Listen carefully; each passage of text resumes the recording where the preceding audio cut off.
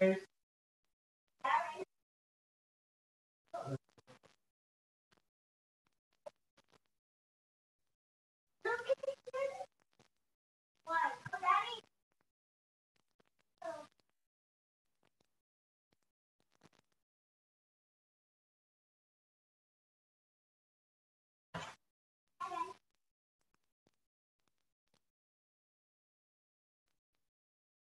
I hear anything?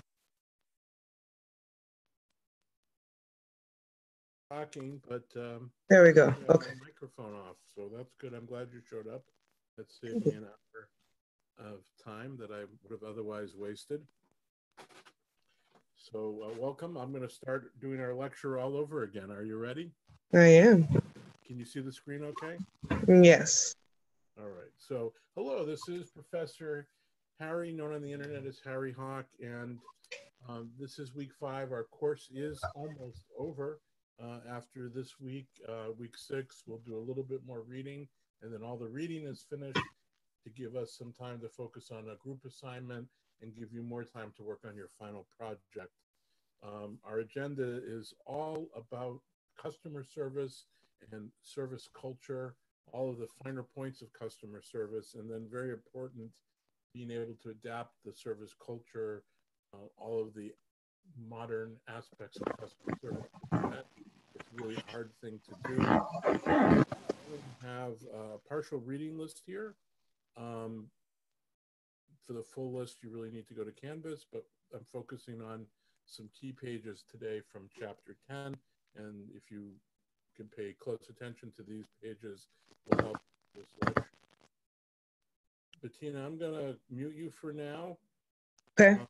And then I'll come back to you. And if you have questions, you can always raise your hand. Okay. All right. So here we continue to our outcomes. So these are really important outcomes, some of the most important learning outcomes for the course. Essentially, students should be able to translate the concepts of service profit chain and servicescapes into what's needed for events and festivals. And students should understand what's meant by service recovery and be able to formulate examples.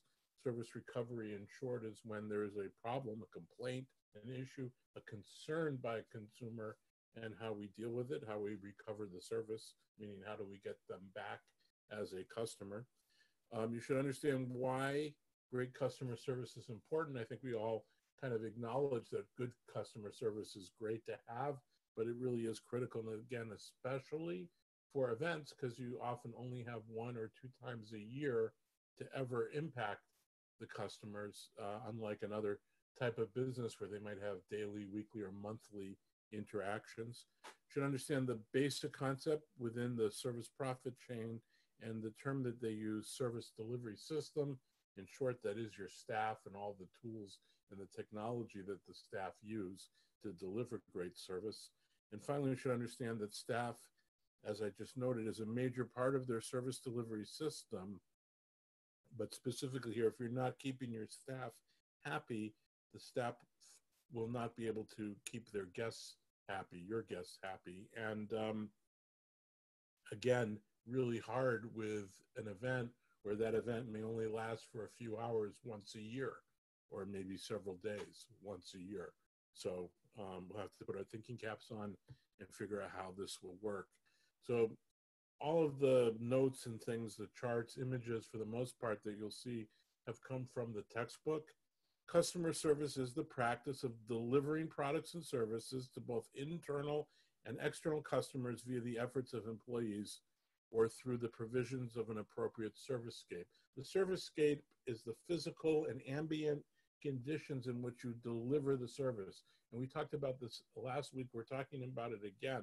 The servicescape is the environment that you're delivering your event. It may be inside a convention hall, inside a VFW post.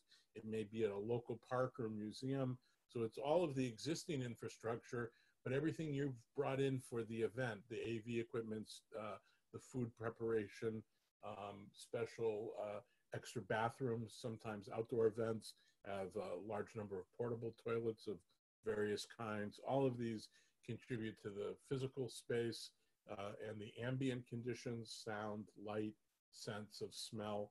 as well as what we call signs and artifacts. Signs and artifacts include, well, signs like enter here, exit only, staff only, line up here, this way to room 22, and all of the digital signs and things that we have in ServiceScape, as well as all the materials. So if we have a bunch of booths at our convention, and all of the booths have pipe and drape, in other words, all the curtains that separate one booth from another, if they're all in mustard green, well, that mustard green is an artifact. It's a part of the material choice of how you pick which curtains, with carpeting and so forth, even the color of the lights, if you have so picked colored lights. So then when we're delivering service and we're focused on it, we want to get the best service ultimately from our staff. It's ultimately the staff who are answering the phones, answering the tweets, sending text messages, talking to people in person, helping people. It's our staff that are delivering the services. And the service profit chain, which is in the book, and there is a reading on it, connects or creates a chain, this logic that says that when we support our employees, when we ensure employee satisfaction, we will gain ultimately loyal customer satisfaction and ultimately loyalty of everyone and ultimately profits. And we'll look at the service profit chain later, but it is also in the textbook, figure 10.1. And this service profit chain suggests that there are these critical linkages among internal service, employee satisfaction, and the value of the services provided to the customer, and ultimately, again, that customer satisfaction, which means retention and profit. Simply, if we can keep our employees happy and satisfied, so satisfied, happy is, literally happy, they're smiling, they're happy, they enjoy working for you, those sorts of things. They enjoy the challenges that they face. But beyond simple satisfaction of the customer, again, is you see productivity. Beyond that simple satisfaction and productivity, if we are not able to ensure that the staff are satisfied in terms of the work that they're doing, they're not going to be satisfied in a way that's going to allow them to help and support and encourage the best possible customer treatment. And then our customers will be unhappy. Ultimately, they won't stay with us, they won't be loyal, and we won't be able to grow our profits. So that is the service profit chain. Essentially, take care of the staff will take care of the customers, and that will drive profits, retention, and so forth. This is, again, especially hard to do in a event environment because our event is so short-lived. Often our staff are temporary people or people that we only hire and work with once or twice a year. So it just speaks to one of the important things that you have to do with an event is pay really extra special care to selecting the key employees that you are working with on a regular basis, the employees who will be coming back, the managers and so forth, whoever you have or wherever you can influence to bring in quality. In New York, there's some major DJ events, as you can imagine. Some of these events might have 100,000 people. The gentlemen or ladies who are running these really large DJ events, who do they hire to handle some of the activities? You'd think they might hire some kids or something, but they actually hire their competitors.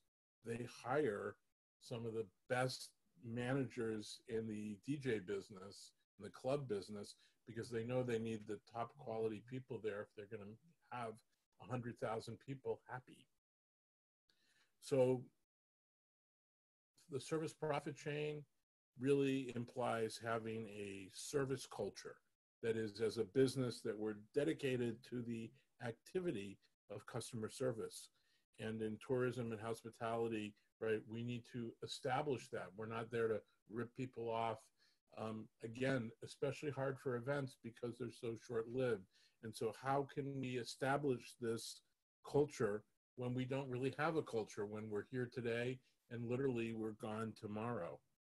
And we know that it's critical, not just for keeping the customers happy, but for making the marketing of our event effective. We'll talk about this quite a bit, but ultimately, if people are unhappy, they're going to share that on social media, and the word will get out that we have a bad event. And conversely, if we are treating people really well, that will get out, and that will help market the event as well. So, Bettina, I'm unmuting you here. Any questions at this point? No, but you made a good point about the hiring the competitors, because that's exactly what I was doing. Awesome. Want to talk about that for a minute? Sure. So with my event, I was actually looking at my competitors, and because they are also associated with the type of cultural food that I am providing, I felt like there was a need just to have them there to kind of expose them, and just because they're part of the same culture, I just figured just having that same type of food and the vibes of those businesses there would make a difference, and just kind of show that, we're here as a community to kind of not be against each other, but just to come together and provide the same services and good hospitality as we would for our own businesses. Well, that makes absolutely a lot of sense. So, and also, obviously, you don't want them necessarily that same day competing with you. You want to be fair and have an open event. If it's really open to the community, it has to be open to every part of the community. So I think that's a great idea for you. Thank you. Right, I'm going to mute you again, unless you have another question right now. No, that's all. All right, so back to the lecture. You may hear my dog in the background snoring whenever I start talking. She goes to sleep. Hopefully you guys are staying awake. So service training. How do we train let me read it as it says here. We need to train ourselves to treat our staff well. Sometimes in the heat of things, it's easy to yell and scream at our staff.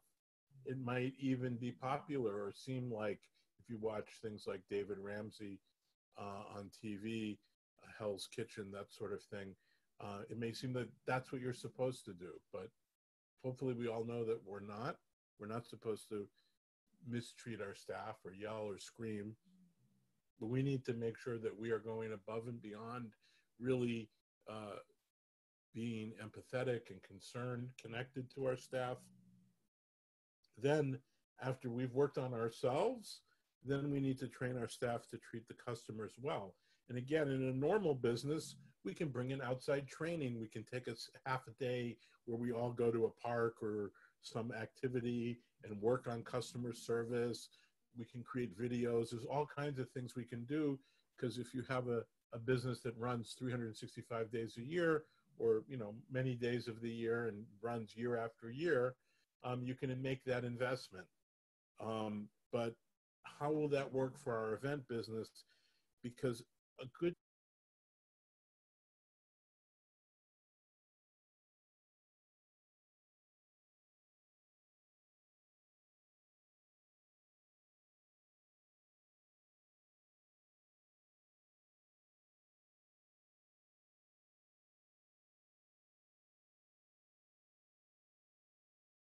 the security people have their own needs where they need to feel safe, but they can sometimes crack down in a way, verbally or visually, or physically, in a way that we don't want. Like, they need to understand that our guests are not their enemy, and sometimes you can see that happen. But overall, how can we train temps to deliver great customer service? It's hard, and a lot of it has to be by example, and a lot of it has to do with the managers that we pick.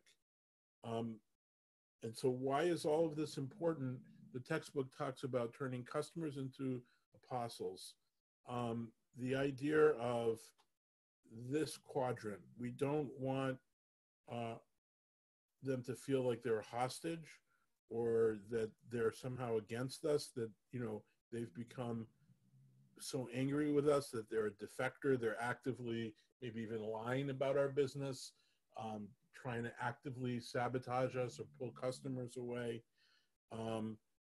And we don't want them to feel like they're a mercenary, that, you know, that they're kind of locked in and fighting for us, but it's not really their choice, right? A mercenary is someone who's paid to fight versus that loyalist who's there to fight because they believe, right? If you're, you know, fighting for your country, generally you're a loyalist. But if you're paid to fight for another country, right, that's a mercenary. We know this from the American Revolution. The Hessians were German soldiers that the Brits brought in to fight the Americans because they didn't want to use their own troops as much. Well, they don't really buy in because they're mercenary. They're just there for the paycheck. We don't want our customers to feel that way, or again, a hostage. We want them to be in this quadrant of high satisfaction and high loyalty. And in part because then they're going to share, talk about, and, you know, word of mouth and all of those things, but also ultimately through social media. And let me just check in with Bettina again. How are we doing here? Good. Still listening. Any thoughts on this? Have you been a customer somewhere where you've been a real loyalist? I have. Target is my favorite.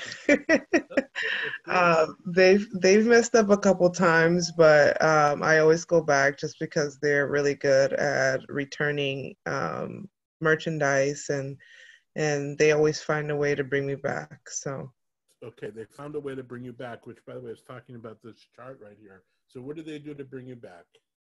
they sent me coupons, and they also gave me a what are they called? The gift cards, like store credit. So, When I didn't have my receipt, I didn't have my debit card, and basically I needed one or the other for them to find, you know, to basically figure out if I really purchased the item there. So either way, they didn't give me a refund through cash or debit, but they gave me a refund via store credit. which is fantastic. Service recovery, when you have a problem, and so sometimes it's like it's broken, or I didn't get good service, or I asked for a grapefruit and I got an orange, so I need to fix that. But sometimes, like, you know, what you just bringing up, it may not be defective. It's just you want to return an item and you don't have the right paperwork, right? And some Right. stores have really high demand, like you have to have this and that, and you've got so many days, and they can make it very complicated. So in that case, the problem is really the business, that they're demanding a lot, and sometimes, you know, a legitimate customer wants to just return something. Agreed? Yes. All right. So then the question is, how do we fix that? So we'll get into some of the details, but essentially we're going to acknowledge the customer, we're going to be empathetic, and ultimately we're going to make amends. So when you say that they gave you some coupons or gift cards, right, that's how they're making amends. Mm-hmm. And the paradox, something that just doesn't seem natural or doesn't seem like it would add up, is that you think if you had no problem, you'd be a loyal customer, which is true. This dashed line. But it turns out when there is a failure and you do proper service recovery, in fact, you end up with a more loyal customer, which is, Bettina, that's exactly how you described yourself. Yes, that is true. So, you know, and with a business like Target, which, you know, goes out of its way to make sure that they have new products, interesting products, that they reflect the different communities that they work in, that they have products that are just visually interesting, you know, kind of design, you know, nice looking products, all a bunch of different things that they try to do. They're not always going to do it right. But it's easy, whatever they're doing. Again, they have staff who work every day, you know, almost, you know, obviously 5-6 days a week, you know, 52 weeks a year. We have our lonely events. And again, we maybe our event is a 1-day, 2-day event. Bettina, how long is yours going to be a 1-day event? Just a 1 day, yes. And how many hours? Um, Well, normally for like the actual event or for like when For employees the and time that setup and for the time that the people are there. most likely it'll start around 11 o'clock and end at between 7 and 8. Okay, so maybe 9-10 hours, right? Yes. Now our staff may be there a day or two ahead of time to set up. At the end of the night, they may be there a long time to clean up, maybe even a little bit the next day. But that's 2 or 3 days a year that you're going to have your staff. And so, as you can see, the conundrum is, how do we train them to give good service? Any thoughts, Bettina?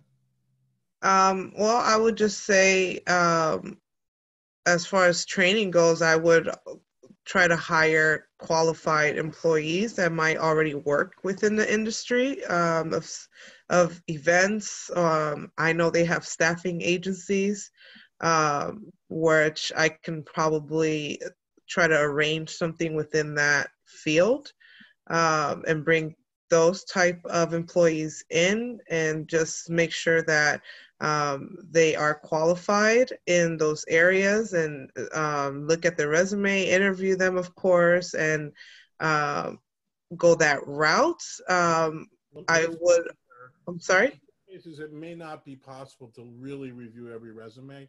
I mean, I'm thinking of like really large events where you might be picking up a couple hundred people who are going to be taking badges and that kind of thing. For your event, you're still going to have a lot of people. But yes, everything you're describing is kind of what you need to do. But I would go further and say what's really important is there's a few key individuals, obviously yourself. And again, as I said on this slide, training yourself to deliver, but also the managers that you hire, people that maybe have worked on the event for several months with you so that they have a lot at stake, and they kind of have some skin in the game. Okay. Does that make sense? Yes. And then for the people who are just there for the day, right? If the event starts at 11, you may have a half dozen to a couple dozen people who show up at 10 o'clock. And yes, they may have worked at other events in the past, but those other events may have other rules, and they may, in the face of no direct instruction from you, they may find themselves falling back on older practices, which may be perfectly good for some other event, maybe a more corporate event, but may not be good for your event, which is very people community based, right? Right. And so one of the things that I can think of is how you make it fun, because we could take everybody and literally throw them up against the wall and threaten them. Customer service is important and you better do a good job, right? That's not going to work, right? Right. So how do we make it fun and exciting? And maybe, it's some buttons or badges that we put on people, reminding service with a smile, or family, friends, community, these kinds of things. But also, like, we can see this roadmap here for service recovery. Maybe this goes on a card. Maybe we give everybody a little kind of wallet card that has some of these steps on it. And like for that day, maybe you have a special phone number, or you're on a walkie-talkie, maybe you're on a particular. You're gone. No sound, Harry. Harry? But they're Hello? not. And the Okay. person who's there is trying to, work through it, and they may make it worse, thinking that, they were told, we don't want to hear from you. You better not call us, right? You don't want to send the signal that you don't want to be called. You want, obviously, at some point, you can't be called for every transaction, but does it make sense to let them know that you really do want them to reach out to you or a manager? Yes, it does. Just to have that point of contact for someone they could at least call, not to come to wherever the problem is, but just to kind of have a point of reference to have an answer for those customers who have a problem. Absolutely. Very well said. And so here's some major steps of service recovery. We apologize and urgent reinstatement. In other words, if you ordered a hamburger, which is a cheeseburger without cheese, right? You ordered a hamburger, not a cheeseburger. You got a cheeseburger. We got to acknowledge that right away. We got to do something to remove the source of disappointment. We have to tell the customer legitimately and urgently, like, well, we'll try to help you out sometime tomorrow. No, I'm here. I'm going to help you right now. We're going to resolve this as best we can. I don't know, we're going to have to do a little research. You got to be honest. You can't say it's all going to be amazing. We're going to give you a brand new car because you've got an orange instead of an apple. But, we have to, with urgency, remove the source of customer disappointment. And then we need to be empathetic, legit, not fake empathy, but I'm so sorry that this has happened. That sounds horrible, right? We have to acknowledge whatever it is, even if for you, you'd be like, inside your voice, inside your head is, that's not really a problem. Let me tell you about my problems. I got real problems. Whatever your inner thoughts are, right? That doesn't matter to the customer. It's their own thoughts that matter to them. And we have to be empathetic to their cause. That makes sense, Bettina? Yes, it does. It makes a lot of sense. And then this symbolic atonement. The next step is to make amends in some tangible way, which is what you have described, getting some coupons, a gift card. It may be, at McDonald's, literally I have ordered a breakfast sandwich with no cheese, and I've gotten extra cheese. And my ticket says no cheese. It's not like they didn't hear me. Right. I went to return it, and this is McDonald's, but they gave me the manager came to the window, gave me an apology, offered me a free coffee, but I didn't need it because I was on my way to my favorite coffee bar. But she gave me a bottle of water and apple pie. That's the correct sandwich. Yes, that's definitely going to bring the customer back. Yeah, I was shocked. Like the McDonald's was, normally they're like, oh, we're sorry, but they don't sound like they're sorry. This was like, right? Sorry, not Sorry, not sorry. That's funny. Right? But the manager came to the window, I'm the manager, this is my fault. She wasn't like, oh, we got a new kid and he screwed up, I'm going to fire him. This was my fault. I'm the manager. This is my fault. And that's right. important too. Just in an event where there are managers and you have maybe someone working in the front, someone working in food service, you have another manager doing all the conference rooms, and then a manager on the floor of the main event. Again, every event is different. You can have different amounts of managers in different rooms and things. But sometimes someone coming over and saying, I'm the manager and I'm sorry, goes a long way versus somebody who's at the front line, even if that front line person may be the owner of the company. Sometimes because someone's on the front line, they're not perceived. Or sometimes, because the person who's working with the customer may be young, and that person may be their event, right? But right. if they're young, the perception may be that they just somebody who works there who doesn't care. Makes sense.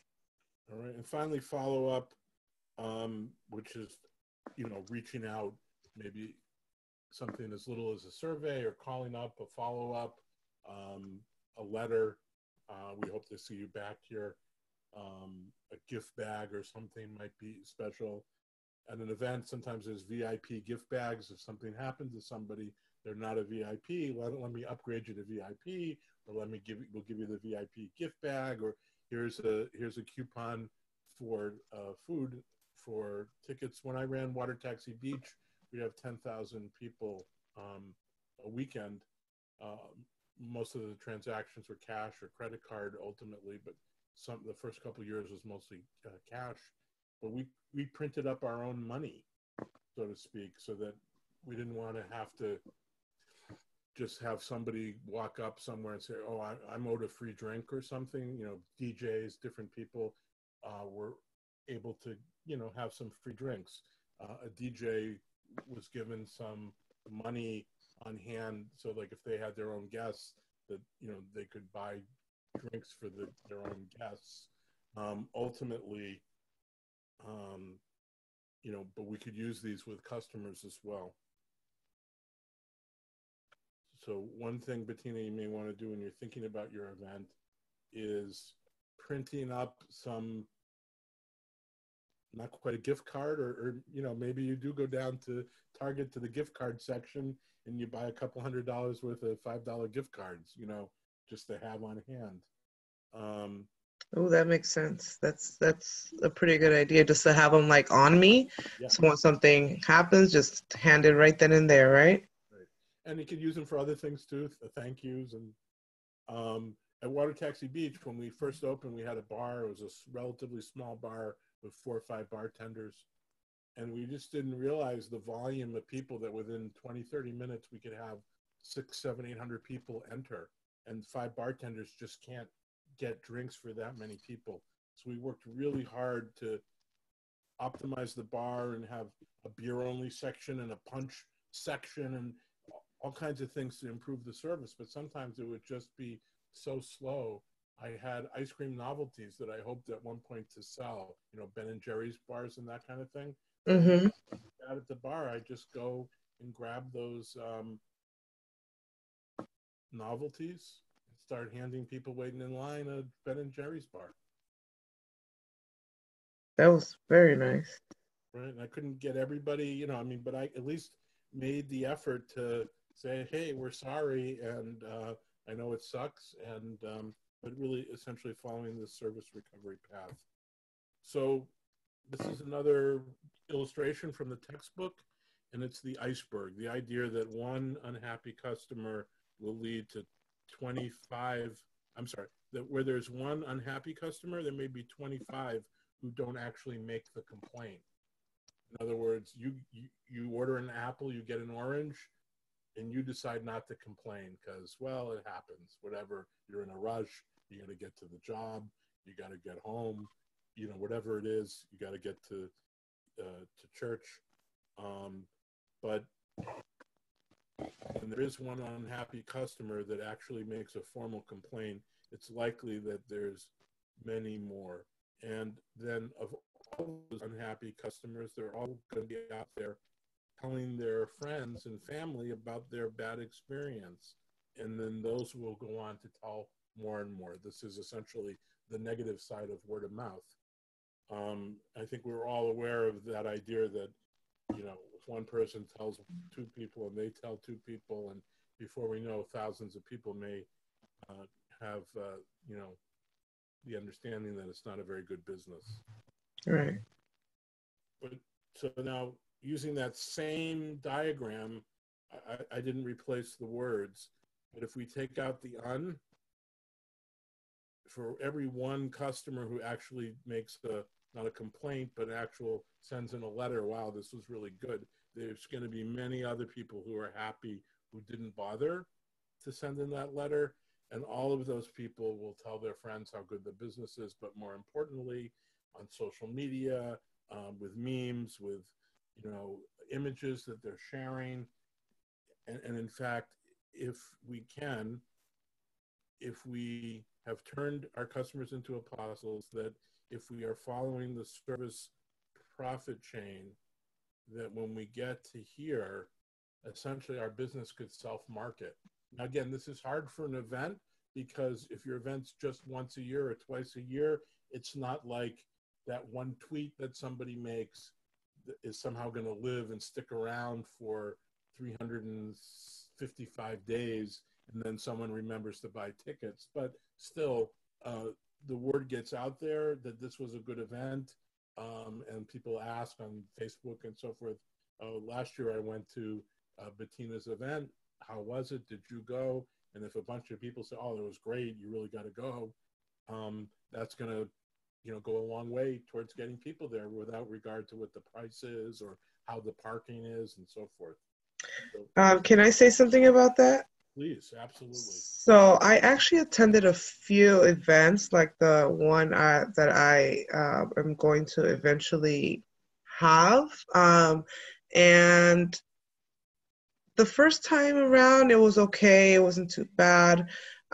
Second, third, fourth time, it was kind of like, okay, these events, it's no good. But I go because I don't want to make the same mistakes. So I kind of go to see what improvements I would make for my own event, that would improve the satisfaction of the customer. So, for example, I've been to previous Puerto Rican festivals where, um, for one, if it's a Puerto Rican festival, wouldn't you think they'd have Puerto Rican food? So, they actually only had one Puerto Rican food stand, three Mexican food stands, and then like a one Jamaican, and then like cotton candy and so forth. And I'm like, I'm confused right now because you figure they're calling the attention of their target market, which is Puerto Rican people or those of the same culture, right? Dominicans, Cubans, whatever. Or people But we who want to experience that culture. Right. But when you go and you don't have that, it's a disappointment for one. Not every day do you get to taste Puerto Rican food, especially if you don't know how to make it, or if, grandma used to make it and she doesn't live in town. So you kind of just want to go and taste everything, right? And if you don't have that, it's What's some good mofongo? right. And it's just not there. It's like, okay, well, I just spent $35 on what? To sit on the lawn or, Think about this. I think one of the problems is, right, that certain events, basically, there are businesses. An ex-employee of mine travels around the country making the hamburger that I taught him to make, and he goes to these massive, large DJ events and other state fairs and stuff, and he's got a team that make these hamburgers. And so the people who are running these events put out a call: who wants to come and do food? The reality in San Diego is it may not be easy to find people who will come and sell the food, right? right. Because someone might say, oh, you want to buy 500 hamburgers, I'll come and make them. I'll charge you $7 a hamburger. So no, I want you to come and sell them. You just be there. You spend the whole day there, bring your whole staff.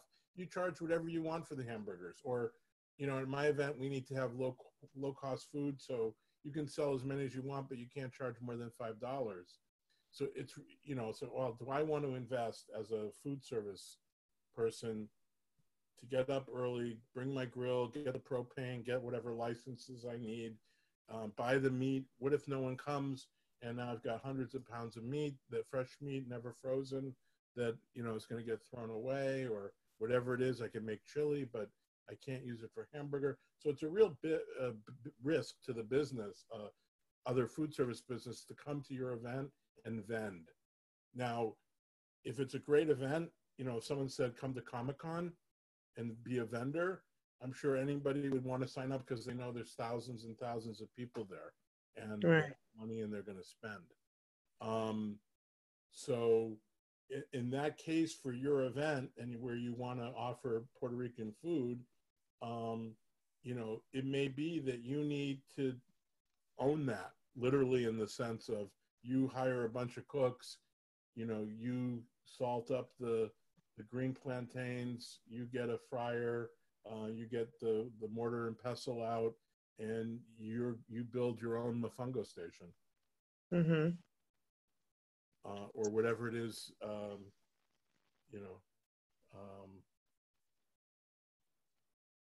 God, I want to say arroz con gangules, or whatever it is that you're going to make, right? You may not find a vendor who's willing to come and risk the business. Does that make sense? Yes, it does. Right. Now, if you're successful and you pull this off and people know, oh, she's got everyone with some kind of Puerto Rican background. She's got people from the other Caribbean cultures. She gets people who have nothing to do with Puerto Rico, but just love coming to the event for the music and the food.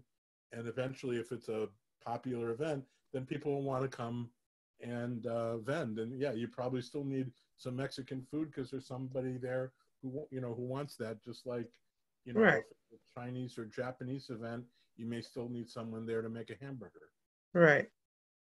And I completely agree with that. I mean, like you said, it's more to try a different culture, but you also have to serve those who are predominantly in in the community, which are in my community in San Diego is mostly Mexican Americans, Filipinos, Caucasian, and then you have some from the Caribbean, but not too many. So the predominant um, race is Caucasian and Hispanics of the Mexican culture.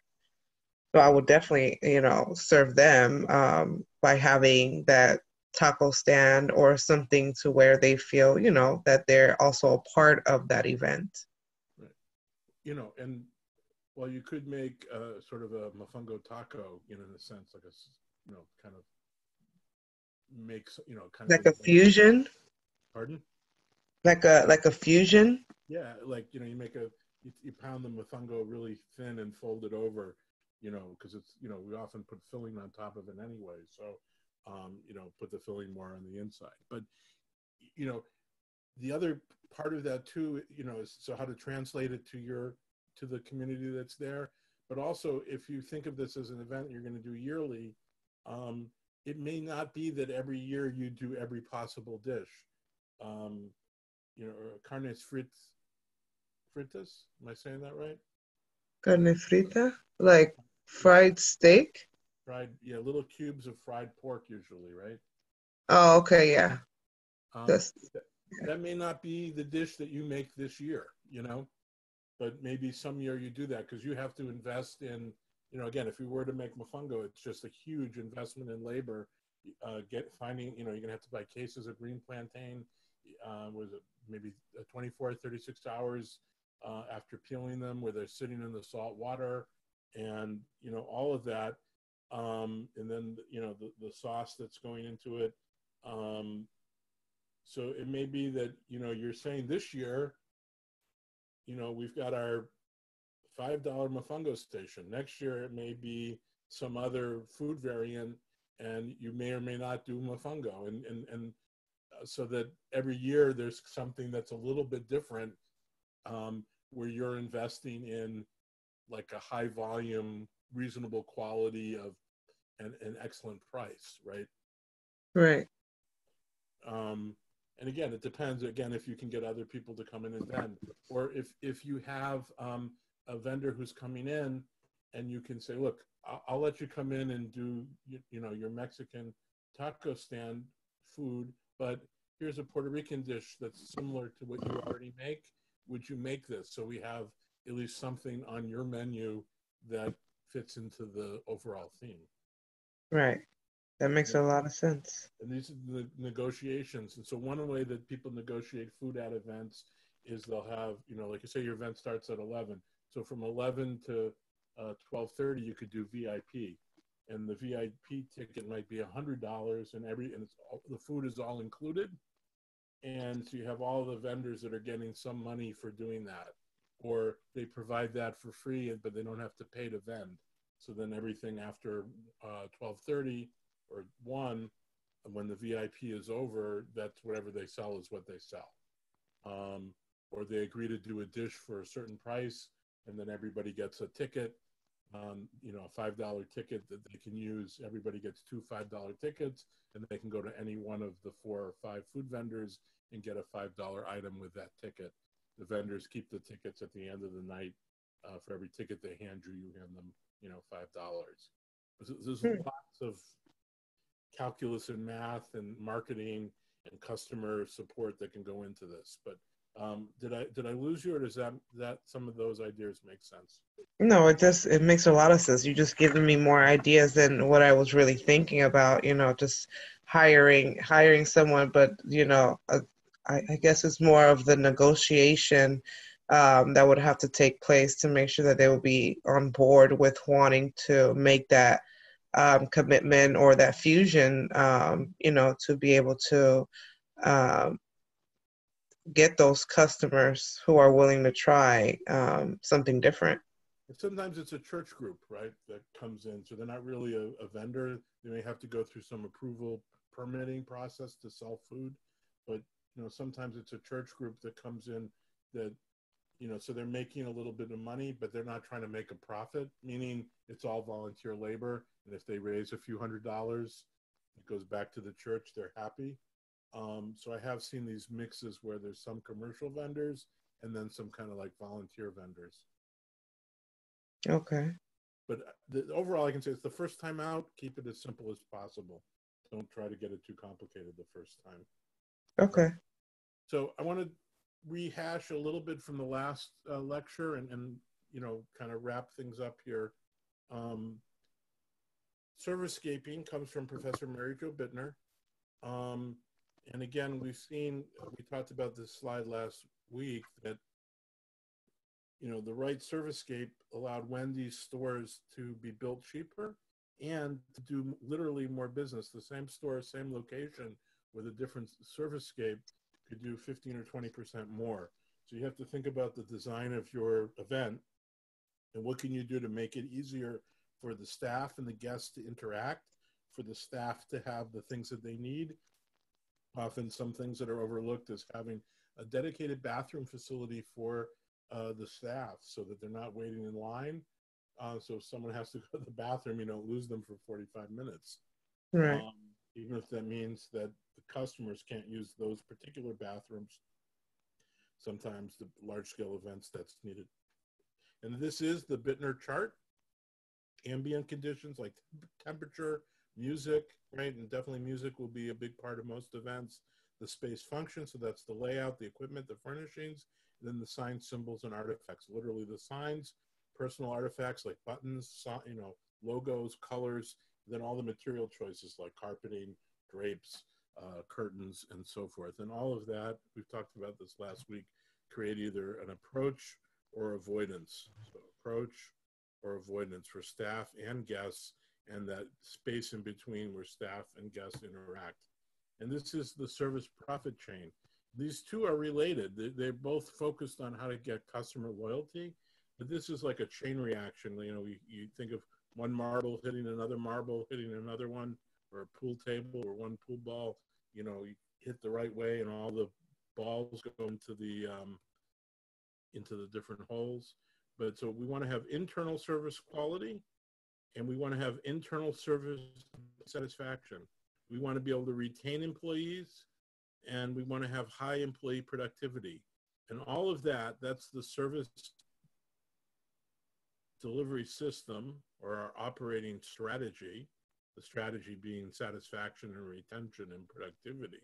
But that service delivery system then provides external service value, right? So how do we get internal service quality? Workplace design, job design, employee selection, employee rewards, tools for serving customers. And then here, external service value, the service concept, we're doing all of this for a particular concept that will give our customers a very specific result.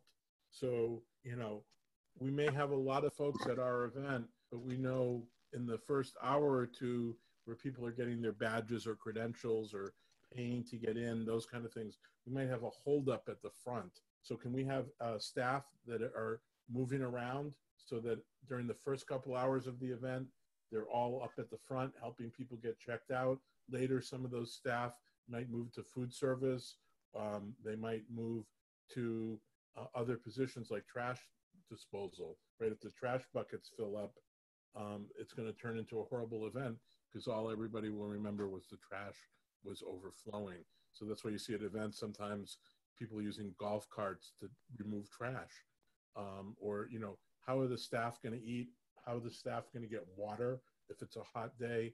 Lots of considerations for the staff so that we can deliver excellent customer satisfaction, get that loyalty, and get our growth and profitability. Things that come to mind, when I first opened Water Taxi Beach, I had extra labor, but at the last minute, some of my business partners wanted to do bottles of beer, or I was only going to do keg beer. And the bottles of beer used up so much more labor that I didn't have free labor, meaning available labor to remove the trash and stuff like that. So very quickly we got rid of the bottles. But any thoughts there, Bettina?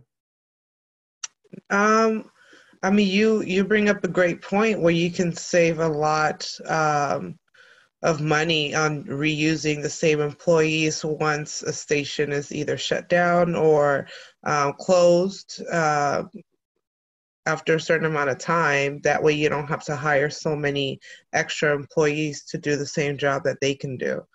So I'm just listening to all the strategies that you're giving me and kind of processing everything. And I would urge everybody listening to think about all these things as you're building out your marketing plan, your business marketing plan. And it's not necessarily like, well, you can't take somebody who doesn't know anything about food service and throw them into food service.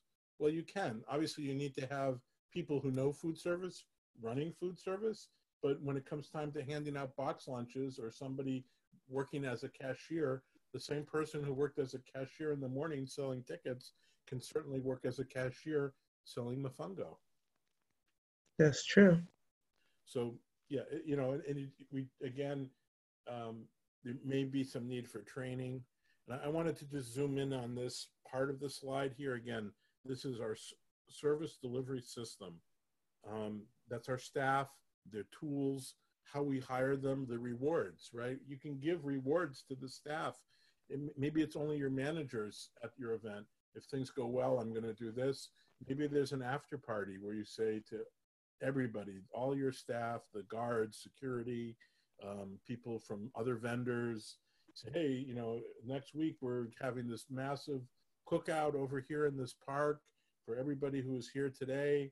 And, you know, if everything goes well, you know, we'll give everybody a ticket, that kind of thing, you know, so some kind of reward, a gift bag for staff. Again, maybe just people going around, making sure the staff have plenty of water to drink and a way to get to the bathroom.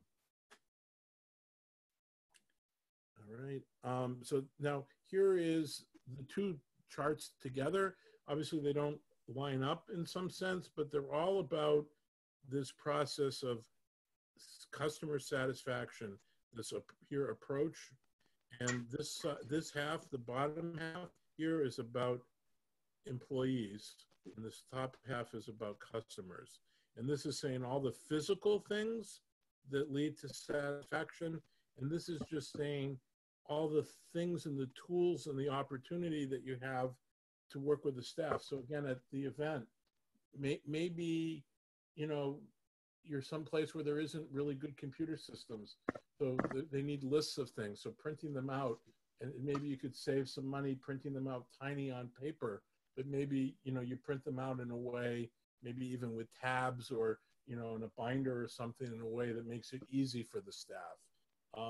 If there are good computers and stuff, you know, having an app or a program or a database that they can access to look up. You talked about at Target where if someone wanted to get a refund. But if someone shows up and says, you know what, I bought a ticket and I know it says it's not refundable, but this is not the right event for me.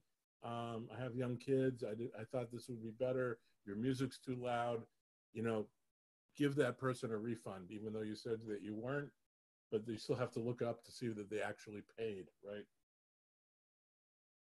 Okay. So just things to think about. So ultimately, this is my big conclusion, Bettina. At your event, we have service, service recovery, service scape, service delivery system, that service profit chain. How can we adapt these tools just for a normal business that runs 24/7 like a hotel for our events, which might run only a few hours? And ultimately, things that I said all along today, managers who have walked the walk and know what's what, key staff that you bring back year after year, and yourself that you're staying alert.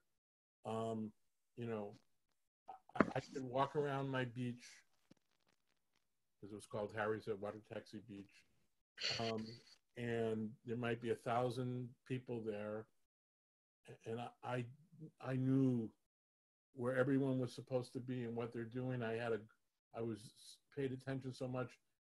You know, I get like a head count from the security, but I could just tell myself how many people were there.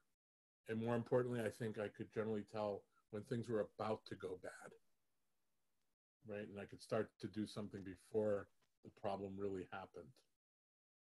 So, So planning, training, again, you could have everybody watch a video. You could make a funny video with all kinds of Puerto Rican terms and, how to dishes and, so not everybody there is going to know all this stuff, but you could have everybody watch it who's going to work there, or maybe put it up on the screen in the morning. It's 3 or 4 minutes, but, things that you can do in just the few minutes that you have when everybody's there. Obviously, you can't give them 3 days of training for a 9-hour event. But, for key staff, you might have them there the day before and do an hour or two of training. Then all the same day staff that show up, at 9:30 for an 11 o'clock event, you could still do 20 minutes, 30 minutes of training, maybe while you're serving them breakfast. How well do you take care of your staff? At the beach, we allowed the key staff to sleep over because they wanted to get the extra shifts and earn that 20, 30 hours a week of overtime in the summer, because we're only open a few weeks. So we'd let them sleep there so they didn't have to, if they went home, they'd waste all that time.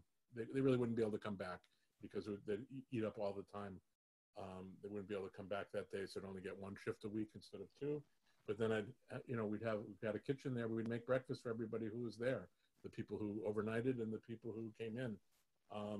So what can you do? You can hire some other, and you're thinking about, like, how do you make it worthwhile for a vendor to come and vend? Well, maybe to that outside vendor you really want to come and they're not really sure if they want to, and how do you make it worth their while? Say, look, we got 100 people working. We're going to buy breakfast for 100 from you if you can give us a good price. So that at least gets you there and helps cover some of your costs. And I don't have to spend my time that morning when I'm crazy busy getting breakfast for everybody. And then while people are eating their breakfast, you could do their training, stuff like that. Think outside the box. What do you think, Bettina? that's some serious hospitality for your employees. Like, wow, I want to work for you. That's and that is literally this, right? That, Yes. and then they're happy and not angry at you. Now, I've had my trouble of yelling and screaming when I thought that's what I was supposed to do, but once I realized I wasn't, I learned how not to do that. So I'm certainly no perfect boss, but learn from my mistakes, but figure out, if you're showing up to work somewhere and they want you there early and you barely have time, it's the weekend, you were working late the night before or out, whatever, come at this time and we'll give you breakfast. It's also a pretty good way of knowing, everybody should show up, and then one of the problems at events is people don't show up, and then you got to bring in extra people. So you have backup people.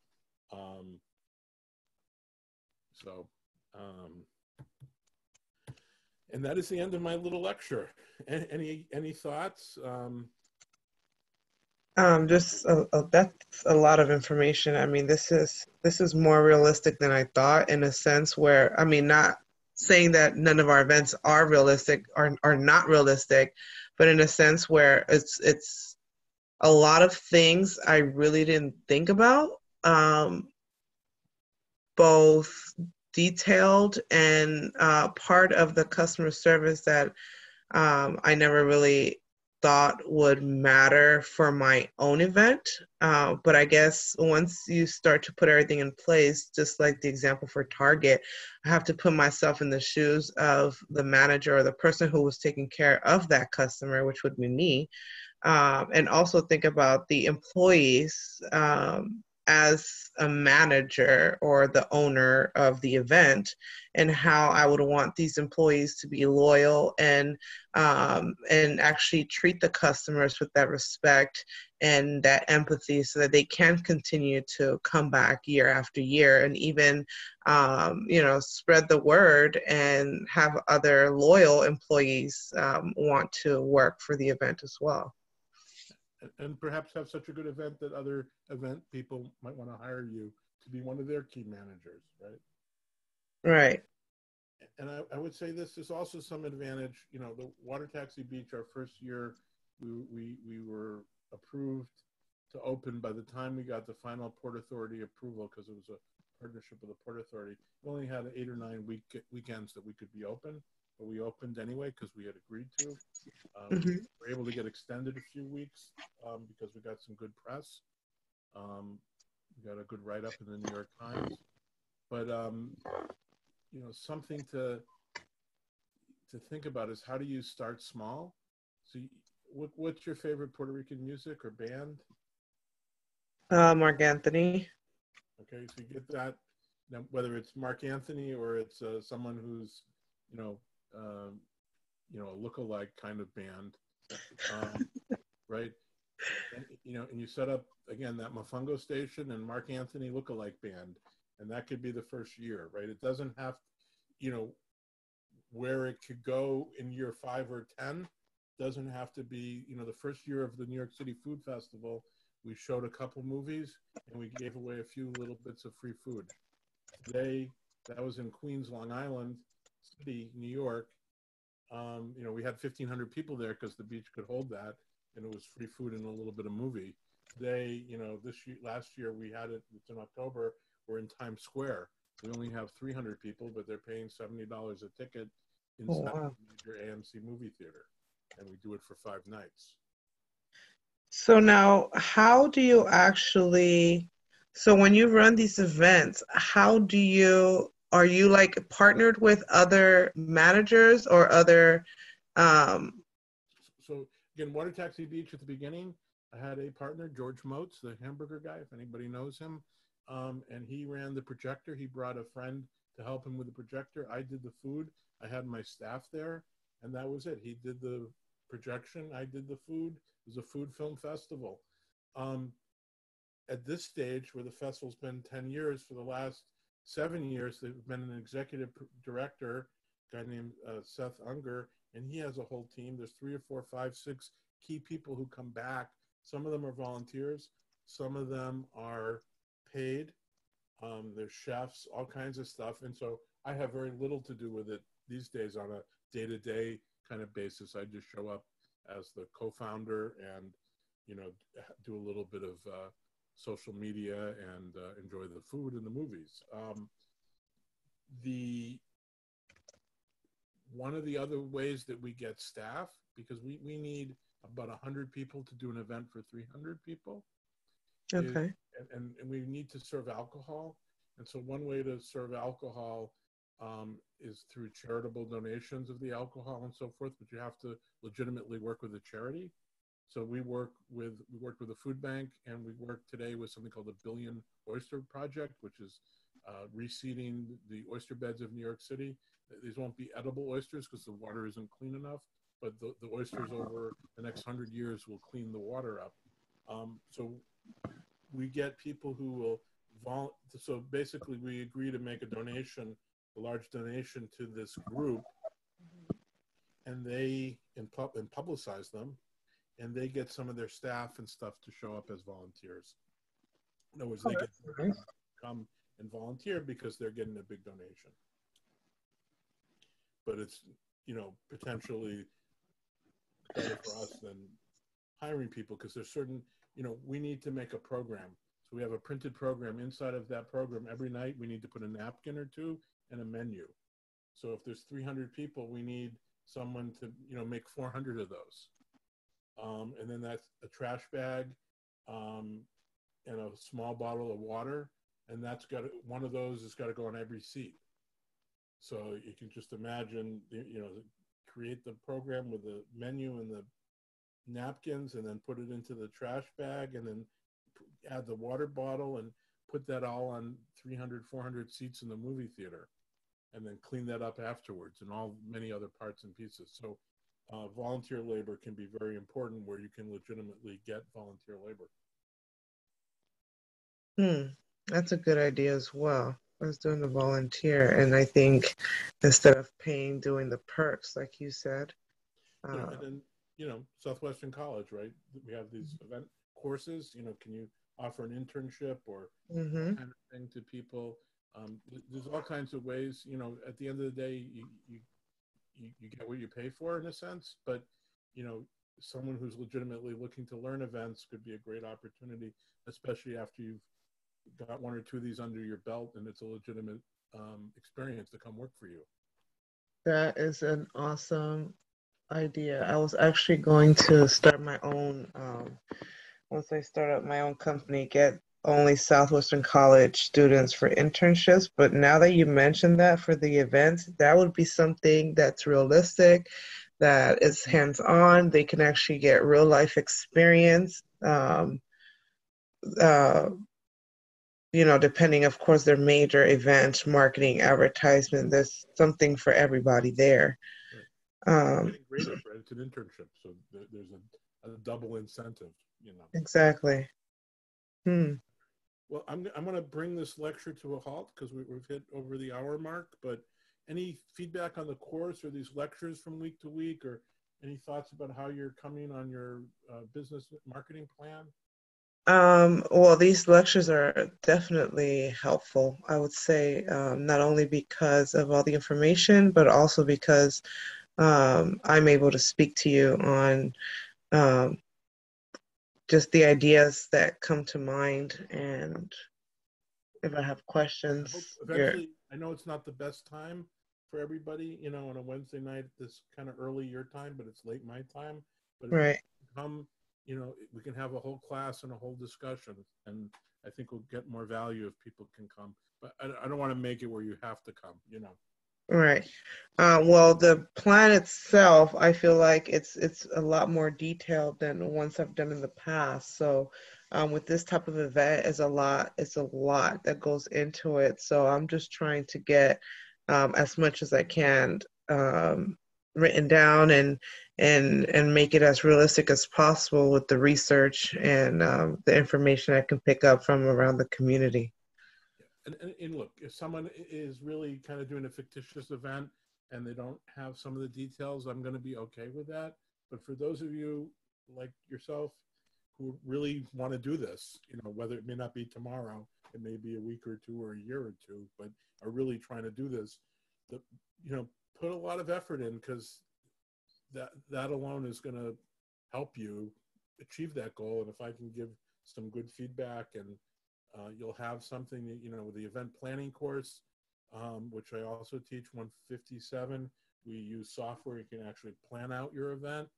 Um, so, you know, between actually planning the event and using the tools here, the marketing plan, because this is a marketing class, right? So why Right. service?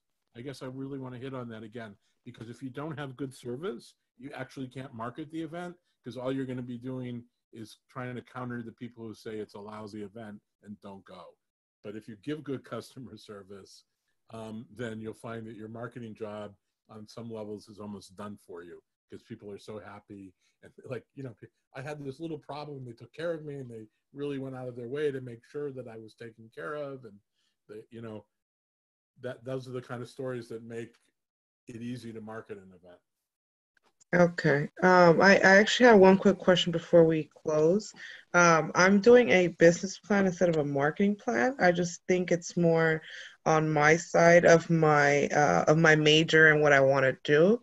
Um, I mean, I understand the marketing is very important, but for me, I feel like because I do plan on opening the business, like the catering business, Yeah. within the next year or two, I want to make this more of a realistic um, Right. type of plan. Right. So is that okay with you? That's perfectly within the scope. If you go back and look at that lecture, I do show what needs to be done. Yeah, right. For the business plan, right? Right. And Okay. obviously, you're going to be making Puerto Rican food, Puerto Rican inspired food, Caribbean food. You'll have a range of stuff that you can do. And if somebody wants some French dish, you know, I'm sure you'll make that too. But you know that your bread and butter is going to be your Puerto Rican cuisine, and there's no better way to highlight that than your event. And I like my idea of maybe every year focusing like one large high value station on one particular kind of food, so that over a couple of years people can really see your range, and that you can do that at scale. And then you may find that somebody has a wedding and they've got all this other stuff, but you know, after the wedding, but before the party, you know, maybe they want you to come in and feed 400 people, or after the dancing and before people go home at the end of the night, they want you there doing some kind of Puerto Rican desserts or something. You never know, right? So I would definitely encourage you to think about how your event will help market your business. Okay. And if you need help, anyone listening, anyone within the sound of my voice, schedule time with me and let me help you with this. We only have, you know, a few weeks left, but we can schedule time on Zoom as we're doing now, and you can bring up your plan and we can go through it together. And I'm always happy to give my input, and hopefully you'll find it helpful. Okay. Well, thank you. Yes, everything was helpful as always. Well, I really, really appreciate you being here. It makes it so much easier than just talking to myself. I hope you have a fantastic week. You as well. Right? You never know. Like, you know, if there's no questions, it's like that customer service diagram. There's one person who complains. There's 26 who don't. Well, you know, if one person, your voice tonight is representing everybody. So thank you so much. No problem. Thank you. My pleasure. Everybody have a great week. This is Professor Shapiro, known on the internet as Harry Hawk, saying bye-bye.